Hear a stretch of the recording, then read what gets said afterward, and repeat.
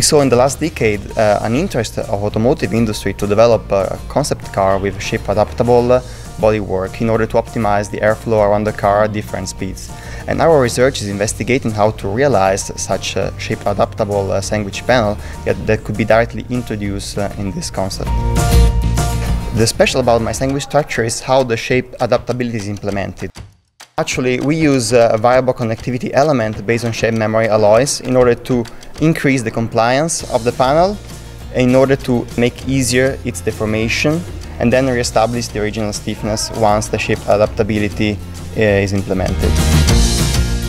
The novelty of this research is that it's focused on a sandwich panel, which is a structural component widely used in industry.